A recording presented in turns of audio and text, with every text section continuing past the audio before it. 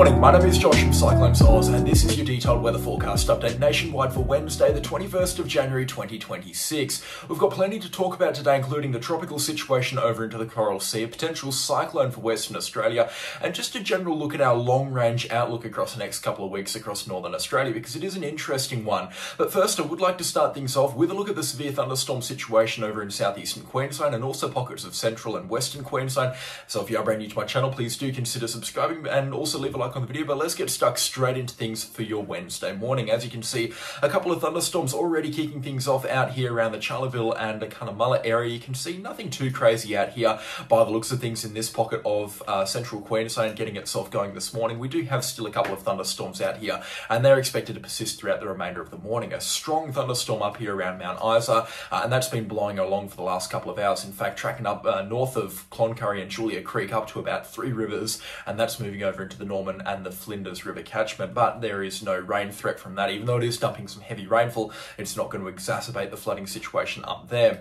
Enough about what's going on right now. Let's talk about what's going to be happening throughout the remainder of today. Well, a couple of thunderstorms expected to be here, there and everywhere through central Queensland. This will move out towards southwestern Queensland around the Quilpie, Addervale and Charleville area. We'll also likely see a couple of thunderstorms into the Isaac and the Fitzroy catchment as well towards the north of Roma and inland from Rockhampton. A couple of thunderstorms later tonight into early tomorrow morning in a similar fashion to what's going on around Charleville, but a little bit further off towards the east tomorrow, likely between Warwick and Toowoomba out to about, I would say, the Dalby area or Kogan out here, Chinchilla, Mooney, those sort of areas here. Maybe a couple of thunderstorms through here. Maybe a thunderstorm or two into the scenic rim as well into the late morning and early afternoon hours through Brisbane. There is going to be enough instability for a few thunderstorms to get themselves going, but nothing severe, nothing too crazy expected tomorrow afternoon into the Brisbane area. The proper thunderstorms are going to be further inland. Now keep in mind today, tomorrow and Friday out towards inland Queensland, these are going to be dumper thunderstorms. So a very low wind shear environment, very high Cape environment. And we talked about this in yesterday's forecast update, but I'll touch on it just again.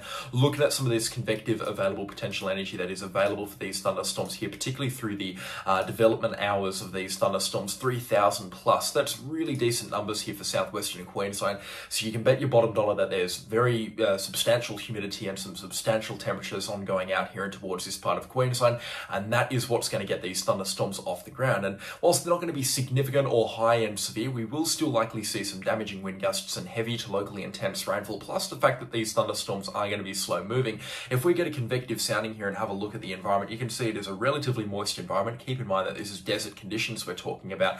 Look at the wind observations here, the wind barbs. There is just no wind at all until you get into the upper levels here, which will make these thunderstorms look pretty impressive in the terms of these are just going to blow up like chimneys. But for the most part, these thunderstorms are not going to be that organised in nature, and as quick as they develop, they're going to collapse in on themselves. And this doesn't go just for southwestern Queensland. This is everywhere that we're talking about in Queensland for the next couple of days, including Brisbane as we head out and towards the weekend. You can see convective available potential energy, a key component for thunderstorm development, building up through Friday and then into Saturday. You can see these numbers here getting up into the thousands and getting close to 2,000 for a few places, especially on Sunday. There's going to be some high Cape, particularly into the northeast of New South Wales, and we may be seeing some decent thunderstorm activity in towards New South Wales. You can see on the forecast models here, we do get, a couple of these little areas which can be indicative signals of some strong thunderstorm activity, but the word for Sunday is going to be isolated. We're going to be talking about very hit or miss thunderstorm activity, but particularly in towards New South Wales, the stuff that can get itself going because it is going to be in a somewhat favourable environment could get quite strong. We'll also likely see some widespread thunderstorm activity into the Wivenhoe Outlook and also through the South Burnett forecast district. We may also see some decent thunderstorms out around the Brisbane and the Ipswich area, and then especially towards the scenic rim and the Gold Coast hinterland through Sunday. We'll also likely see a couple of thunderstorms here spreading up into the ranges adjacent to the Capricornia coastline, and as that surface trough also develops out here and towards southern Queensland here or southwestern Queensland, Windora running through Charleville across towards Roma and then connecting up to the coastal thunderstorms that are being fueled by moisture coming in from the Pacific. We'll also see a couple of sporadic thunderstorms out and towards western and southwestern Queensland, so that will be interesting as well. Sunday going to be the pick of the days for southeastern Queensland for thunderstorm risk. In terms of the strongest and most severe potential, it's going to be today and tomorrow out towards central Queensland. We're really not expecting gnarly stuff through southeast Queensland this weekend. Whilst a couple of thunderstorms are possible, again, nothing crazy is kind of on the cards at this point in time. Chances continue through Monday, and with heat really expected to build across southeast Queensland, you can see these numbers start to get pretty ridiculous here on the convective available potential energy side of things. I'm a little bit concerned with Monday because we do have this southeasterly change coming through, so this may produce a high-end outbreak. When we see triggers like this really does raise some alarm bells, and considering that this is a very similar forecast to what we saw on Monday the 24th of November last year, this is definitely going to be a day to watch now, I believe, but I think the saving grace, or one of the saving graces here, is the fact that we're going to have bugger all wind shear in the atmosphere. If we have a look at our 400 HPA winds here, wind shear numbers between 10 to 20 knots, it's just not enough to get these high-end severe thunderstorms off the ground. If this does change, though, we will be talking about a bit more of a moderate or even high-end severe thunderstorm outbreak, but at this point in time, whilst conditions look very favourable into the lower levels of the atmosphere on Monday for severe thunderstorm potential, there's not going to be enough wind shear, so that is just going to be that one thing that holds these thunderstorms back. Otherwise, Monday is one of the most cracker setups you can imagine if wind shear was available for these thunderstorms to make the most of, so let's just cross our fingers that doesn't change, but it's not likely to because of that ridging pattern out into the Tasman Sea. But yeah, definitely an interesting factor, and that's what I like to do in these videos, is go through everything and look at everything and, you know, really hash out all of the details of why things are not going on and going to happen and why things may actually happen. So that's what we do on this channel, and if you do enjoy that sort of content, then please do consider subscribing. Now, panning out towards the Coral Sea, it's a pretty busy picture this morning. We've got an area of low pressure down here moving over Norfolk Island right now. In fact, if we turn on the wind observations, it has been pretty blowy down there, gusting up into the 80s, even the 90s earlier today at the Norfolk Island airport. Winds sustain around the 40km/h mark, and you can see some strong winds also beginning to push in towards the North Island of New Zealand. Now, Norfolk Island is now expecting things to calm down because as this system races off towards the southeast, the backside of this system is actually pretty weak in comparison. It's just the front end of this storm system that's actually got a bit of a punch. But yeah, no chance this becomes a tropical cyclone now. It's racing off into the mid-latitudes, and as such, it isn't expected to become anything. We've got an area of low pressure associated with a monsoon trough out here. This is not expected to become anything, even though it looks rather impressive, all things considered.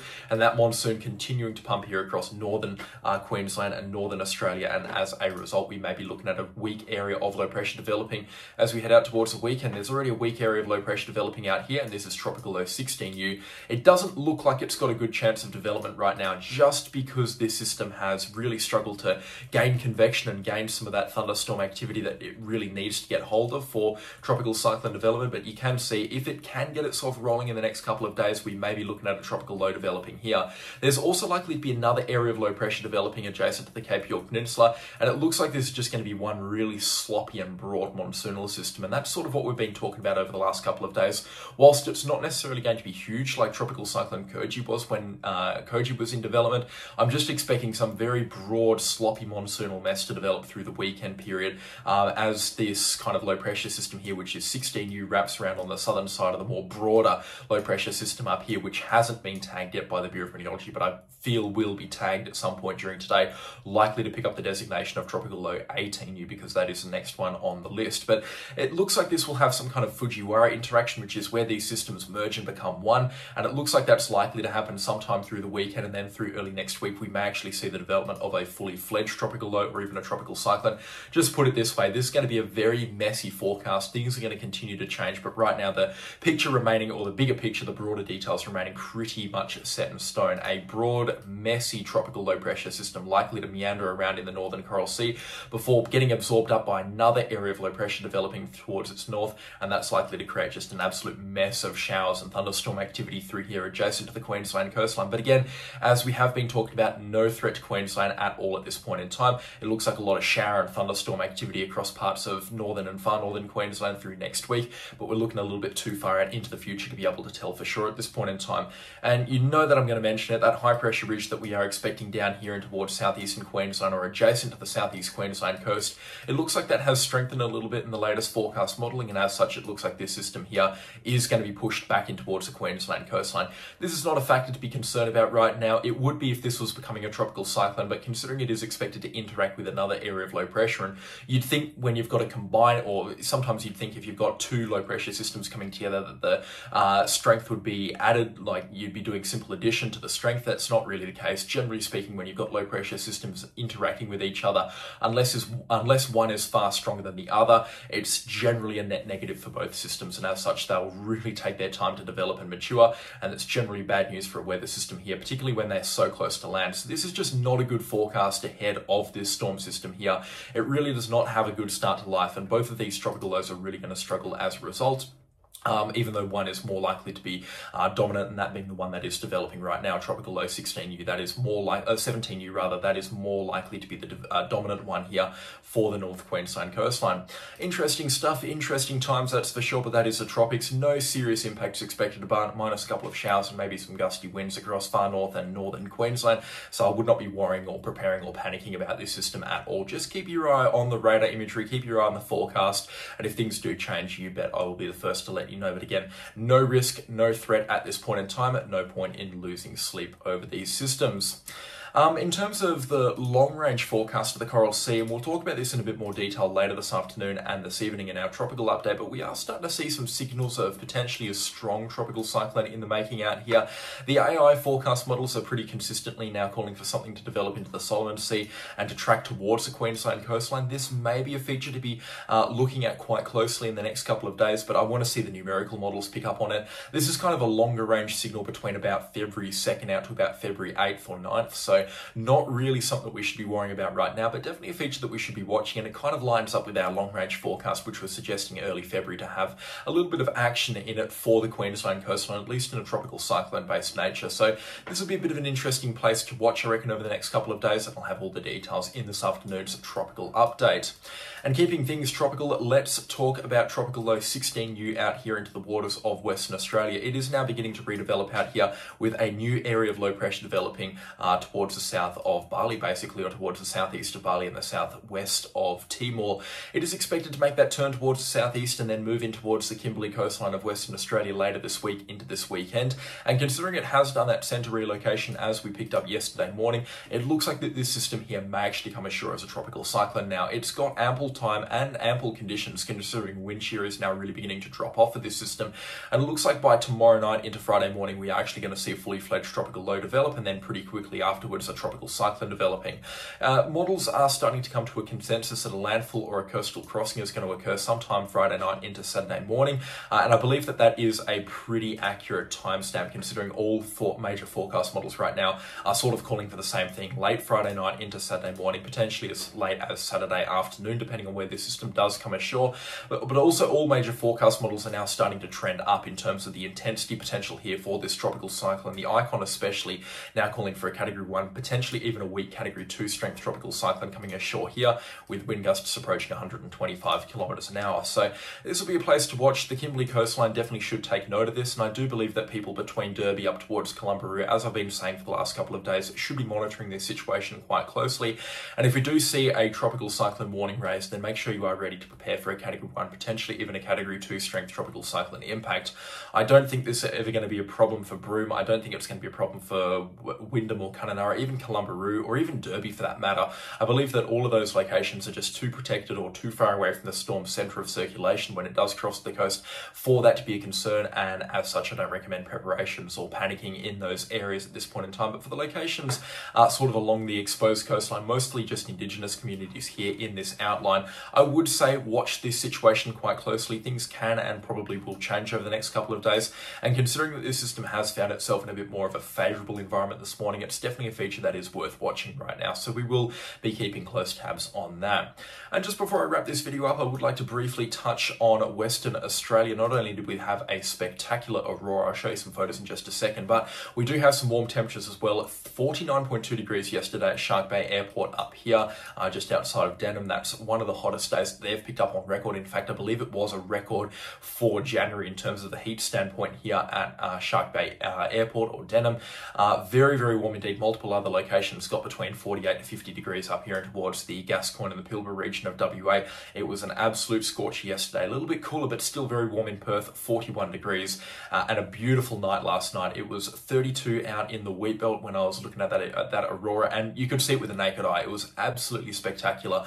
On the screen right now are a few of my favorite photos. The colors were incredible, and again, to be able to see it with the naked eye in Western Australia was amazing. And I remember telling Tom from West WX Watches, who was out there with me, and we were thinking, Isn't it just crazy how, you know, the Aurora, the southern lights associated with Antarctica or the North Pole, Greenland, for example, and where it's snow-covered year-round, where you've got those temperatures between -10 down to about -50 or -60 degrees in winter. And we're sitting there looking at an Aurora, 32 degrees with an easterly blowing about 50 k's an hour, a hot easterly as well. It just felt so out of place, but it was a really, really, really special night. And that Aurora was absolutely spectacular. If you've got photos as well, send them in to me. I'd love to have a look at them. But yeah, a lot of people in southern Australia. We had reports of the Aurora being seen as far north as Serena, just south of Mackay in central Queensland. Lots of reports through South Australia. Basically, anyone towards the south of this line here had a chance of seeing that Aurora, and it was absolutely spectacular the further south and the further darker you got with those night skies. So very, very happy to see that one come off, and much more spectacular than November 12th, 2025, which was in itself a pretty special night as well. That is going to do it though for me today in this forecast update. If you have enjoyed it, then please consider leaving a like, and also subscribe to the channel if you haven't already. The support is massively appreciated. And if you too want to get your name mentioned at this part of the video update, as well as the channel sponsors, which are on screen right now, then click the join button down below. Go check me out over on Facebook, and I'll catch you on the next storm. Goodbye.